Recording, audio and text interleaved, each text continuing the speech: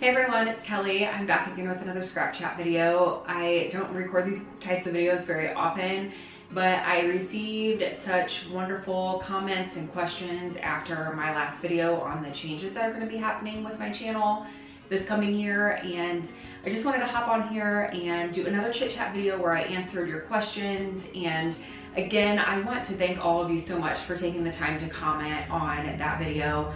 I know that a few people were disappointed with the changes that will be coming, and I completely understand that, and I thank you for being honest. I know that most of you started following me and subscribing to my channel because of my 12x12 layouts, and I do want to assure you that they're not going anywhere. There's just going to be fewer of them. So I know in February that I will have at least 2 12x12 scrapbook process videos because I said yes to guesting for Altenew back in October for February. So there will be at least a couple videos that month. So stay tuned for those. But I do hope that you will continue to follow me and watch my planner type videos. I think that the planner is going to be so much fun and I'm really excited about it. And I tend to be a little bit more creative and to just be more inspired when I'm having fun. So I'm excited to see where this is going to take me. So with that said, I was asked a lot of great questions that I want to cover in this video, and I will have a blog post that will have bullet points for all of these things that I mentioned today. If you want to head there and use that as a reference point, you definitely could. So I'll make sure to leave a link to that in the description box below. I did make some notes because I want to make sure that I stay on track and that I do get the questions answered that I was asked. And before I really get into that, I do want to talk a little bit about how and why I decided to start using the Happy Planner as a memory keeping system. I was never really into planners. I kind of would just avoid that area in Michaels and Joann, and I just, decorating a planner just never really appealed to me, and I never really even took into consideration that it could be used as a memory keeping system with photos and journaling like a scrapbook or like a Project Life album. And I happened to come across a video on Amy Tangerine's channel earlier in the summer, so I would say it was probably around June. And I had really been considering at that time switching my scrapbooking style to a Project Life style scrapbooking with the pocket pages, because I was really feeling a need to document our everyday stories in a little bit more detail. I really enjoy 12x12 scrapbooking, but I enjoy it for the artistic side of it. I like to play with the papers and the stickers and the embellishments and create dimension and use mixed media and just have a lot of fun, but I don't do a lot of storytelling with my 12x12 layouts, and I was just feeling the need for a change. So as I was thinking about Project Life, I was thinking, I'm still gonna have to make such an investment. I have some Project Life cards, but they're older, and I think that I would want newer product. And then I was still gonna run into the problem with the albums. I was still going to have large albums. Even if I did the 9x12 size, I was still going to have an abundance of them. So I was just watching YouTube one day, still kind of feeling like I needed to make that change, but just didn't know what it was gonna be. I decided that Project Life was not going to be the way to go. And I watched that video on Amy Tangerine's channel, and she was collaborating with the Happy Planner. And something about that video, I don't even remember if she used a photo in the spread she was sharing, but something about that video, it just clicked with me. I can use this for photos and storytelling. And I know that there were people already out there doing it, but like I said, it was not something that I ever even thought about. I didn't even think to look that way or think to use a planner in that way. And there are, like I said, quite a few people who do that. So what I'm doing is not new. It's not something that I invented or that I created, but it is something that I am greatly enjoying. So that's kind of where the process started for me. So now let's go ahead and jump into the tips to get started. The first thing that you're going to want to do is decide on the size of Happy Planner or the size of the planner that you want to use. Happy Planner has many different sizes.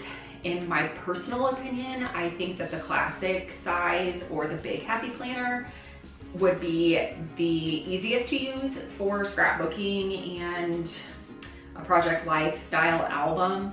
Like I use it as daily memory keeping. And I think that those are the two easiest sizes. Now, my next tip kind of ties in with my first tip. And my next tip is you really need to decide how you're going to print your photos. The Big Happy Planner, the boxes measure 2 by 3, which is a fairly common size of a photo.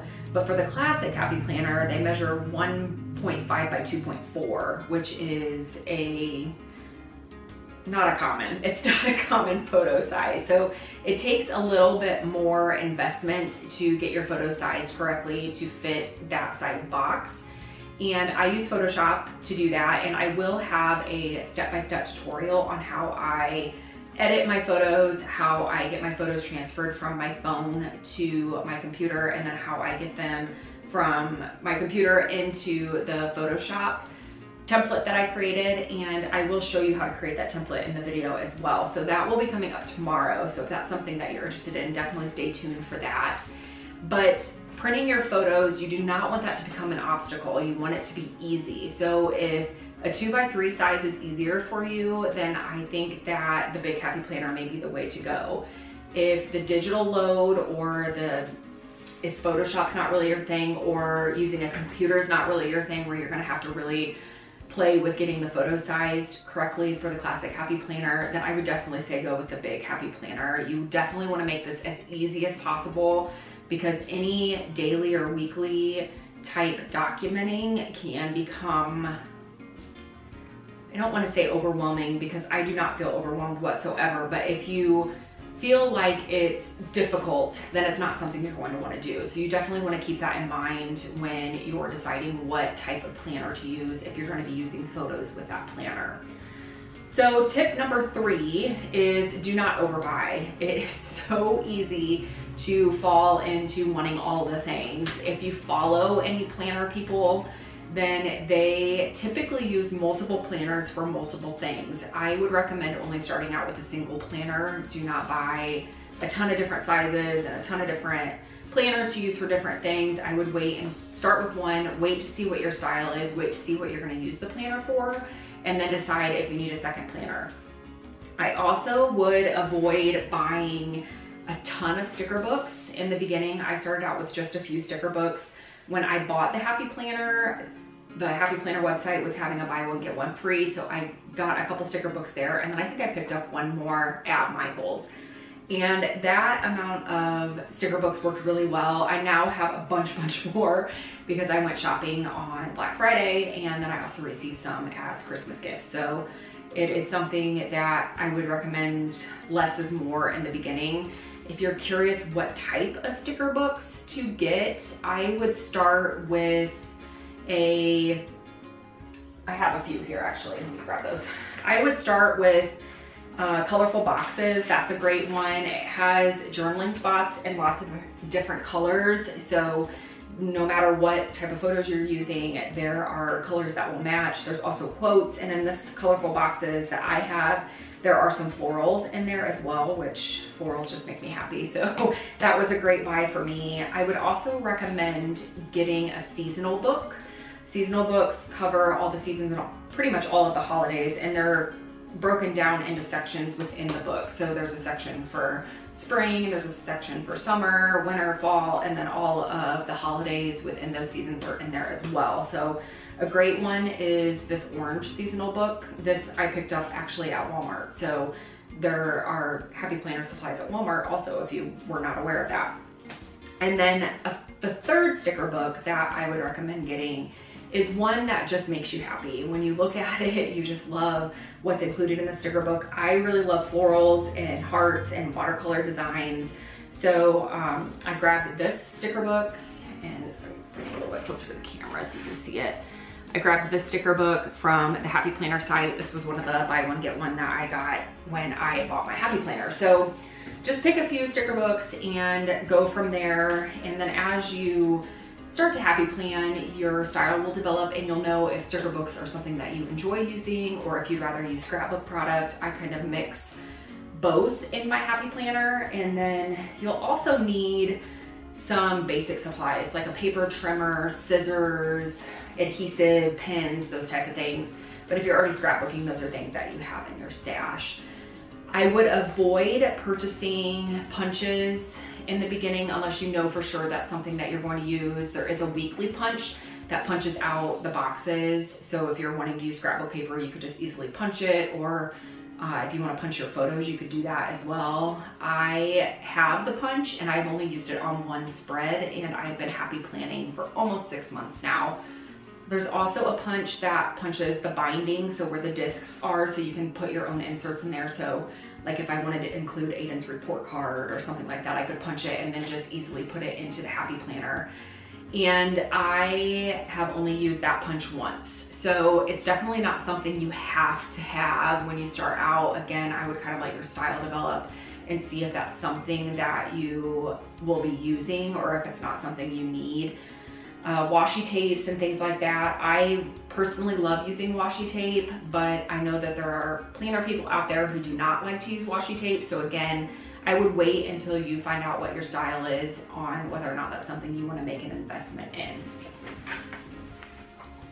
Okay, so the next thing that I was asked is how I stay on track and how I stay up to date and how I stay organized when it comes to using the Happy Planner as a project lifestyle album.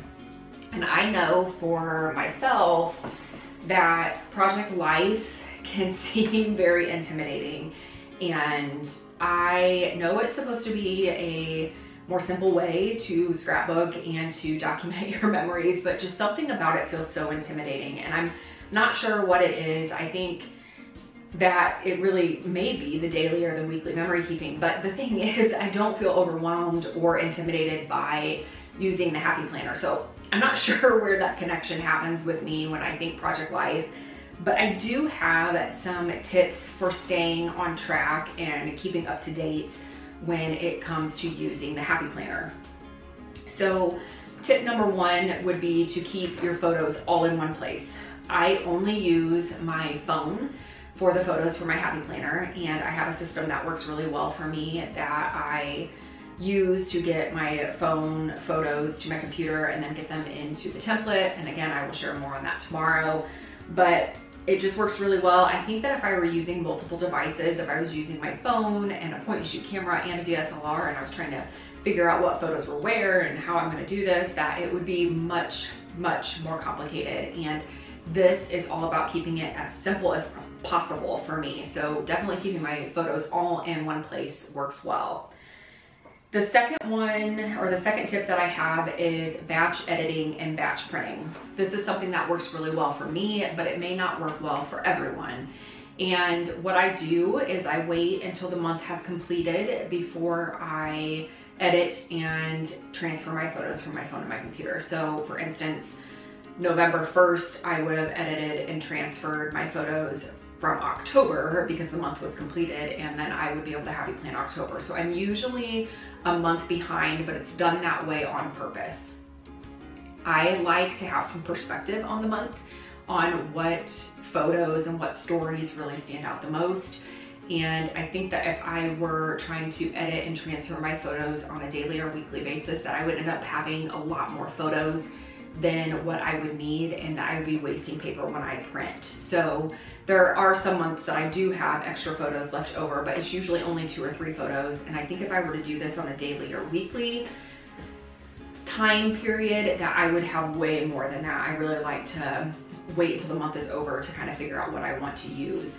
Another great kind of side effect of that is when I am looking at the photos for the month before on my phone, it's a great time for me to go through and delete extras and duplicate photos and screenshots and things like that. So I'm able to clear up space on my phone. So it's kind of a win-win doing it that way, and it works really well for me.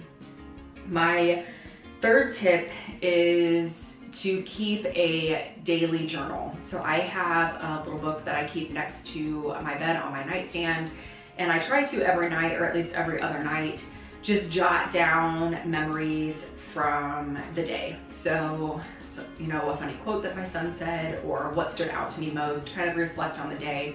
And it's not in depth, it's usually just a couple little lines. And then when I go to sit down to Happy Plan, I can reference that journal, and it just helps me remember what happened throughout the month, especially since I am happy planning a month behind. So if I were to sit down right now and do December 1st, off the top of my head, I don't really know what happened that day, but I can look at that journal and have a memory of what happened. Now, not all of the stories and things that I write down in that journal get transferred into my Happy Planner, but it is a really nice thing to have to reference and to make sure that I do remember the things that I want to put in the Happy Planner. So that is my third tip on how to stay on track. My fourth tip is to stay organized and to keep your planner supplies out in the open. So I have a cart from Michaels that I use that has all of my planner supplies on it. I do not have to dig out my sticker books. I don't have to look for my washi. My pins are all kept there that I like to use in my Happy Planner. And it's just easy to roll the cart over to my desk when I'm ready to sit down and Happy Plan. And I can even roll it out to the living room and Happy Plan with my family in the room, which I absolutely love that. I love that I am not tied down to my scrapbook room anymore. I can really move it and use it wherever I see fit. If I want to take it out to the dining room, I can do that. The supplies are limited, they're basic. I don't have to shuffle through 1,000 thickers or dig out a bunch of papers, and they're a lot smaller products. The sticker books aren't very large, even though I have an abundance of them now. And it's just really easy to use. So I really, really like that. I think that if I were to have to dig out my product for my planner every time I needed to use it, that it wouldn't work for me. I think I would use so much energy and so much time trying to find the things that I want to use, that by the time I got it all around and organized, that I would be done. I'd have to save the planning for another day. So having it all together, having it ready to go is something that really works well for me and something I highly recommend. Another thing that I'd like to talk about are the pros and cons to this type of photo documenting. And I'm gonna start with the cons because I only have one, and I do have a pretty good list of pros. The only con that I have, and if you have followed my channel for a while or follow me on Instagram or anything like that, then you know that I really like to add a lot of dimension to my scrapbook layouts. And that is one of the most fun things for me, is being able to add a lot of dimension and a lot of texture to a scrapbook layout. And because the Happy Planner is on a disc system, you are limited on how thick you can make the planner if you want to fit 1 year in one planner. And I have not added any dimensional elements to my planner. There are no stickers, there are no puffy stickers, there's no chipboard, there's nothing like that in here. I do have one pocket insert that I have added in here, and I will do, once I get December finished, I am going to do a flip through and I will talk a little bit more in detail about the actual products that I like to use in the Happy Planner.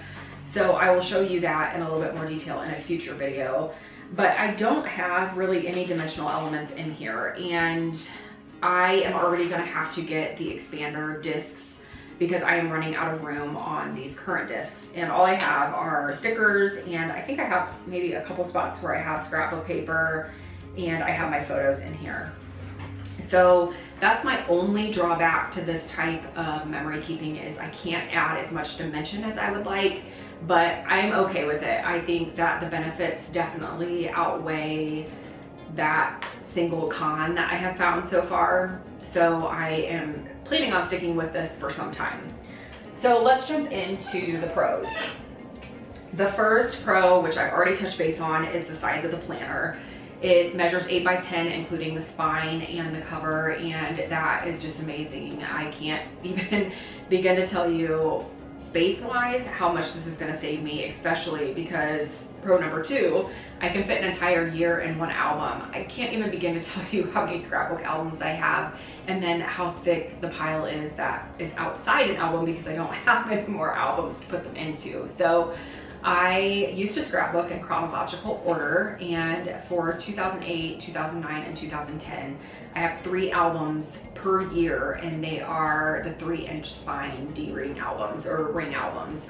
And oh my goodness, so many albums. And to think that I can fit this one album on my shelf and have an entire year documented, that's just amazing to me. Absolutely amazing. The third pro is I am documenting in a more authentic way. I think that this little album or planner, or whatever you want to call it, will be more valuable to my family than any other scrapbook I've ever made. It truly documents our day-to-day life and what's happening in our life. And those small little stories, I think, are really what make up our life. And you know, I'm talking about the food that we like and things that we go and do. And a lot of these small little moments would never make it onto a 12 by 12 scrapbook layout, because it's just not something that I would put on a 12 by 12 scrapbook layout. Now, you most definitely could take all of these pictures that I'm using and make 12 by 12 scrapbook layouts, but for me, I can't even imagine how many layouts I would have if I were to take all the photos that I use in the Happy Planner and try to create a layout using all of those photos. So it really is something that it's just genuine and it's authentic. There's only one scrapbook that I can think of that would be as valuable as my Happy Planner, and that is the scrapbook that I made of my son's time in the NICU. If you're new to my channel, then you may not know this, but my son was born premature. He was born 14 weeks early, and he spent 12 weeks in the NICU. And I took photos of him every day, and I journaled every day with what was going on with him. And then when he came home from the hospital, I combined those two things. So it really is a day-by-day story of his first 3 months of his life and what we went through and how much of a fighter he was, and just, you know, everything that happened in our lives at that point. And I think that that will be very valuable to him as he gets older, especially if he were to get married and have kids. And I think that's something that they would enjoy seeing and enjoy reading the story of what happened during that time in our life. But other than that one scrapbook, I really do think that this Happy Planner is most definitely one of the most valuable forms of documentation that I have when it comes to my scrapbooking. So another pro to this is the disc bound system. I love that I can pull the pages out of the Happy Planner and work on a flat surface every time. I don't have to worry about the spine or the binding getting in my way when I'm writing out my journaling. And then once I'm done, I just, you know, kind of push the pages right back into the disc system and it's in there. I have not had any issues with the pages tearing. They come in and out really easy, and I'm absolutely loving the disc system. And the final pro that I have is that it is so much more portable than 12 by 12 scrapbooking. Like I said, I take my cart out into my living room and I will Happy Plan out there with my family. I can't even imagine. I use a lot of products when I use my 12 by 12 scrapbooks, so that's part of it, is I don't really limit myself. And it would just be too difficult for me to gather everything and take it out to my living room if I was 12 by 12 scrapbooking. And I even went to a crop recently with my mom back in December. We have a local scrapbook store that's about 45 minutes from us, and I took my Happy Planner and worked on that, and I literally took the cart out to my car. It's kind of like a Raskog type cart, and I put it in my back seat and I just seat belted it in, and that's what I took. There was no packing, there really wasn't any planning, because I had everything ready to go. My photos were printed, it holds my planner, it holds my journal, it holds everything. So it worked out so well, and I just love how easy it is to use it. So as you can tell, I'm really excited about this system. So that, I think I've answered all of the questions. If I missed one, please feel free to leave a comment below. If you are a happy memory keeping planner, however you want to say it, and you're on Instagram or you have somewhere where your projects are public, if you want to leave a comment below, I would love to check it out. I feel like there aren't as many channels, YouTube channels, and as many people using the planner in this way. Like I said, it's not a new thing, but it's just not something I see as often as people using the Happy Planner as a regular planner. So, or as a decorative planner, I'm not sure what the right term is there, but if you do have a memory plan, please let me know. I would love to check out your work and see what you're doing. And if you have, like I said, if you have any questions, please leave them below. Remember, I'll have that video up tomorrow about my editing process and my resizing process for my photos. Remember, there is a blog post that ties in with this video, so if you want to check that out, click the link below. And I hope that we can have another great conversation like we did after my last video. I really enjoyed that. So again, thank you all so much for taking time to comment, and I will be back again tomorrow with a new video. All right, hope you all have a great night.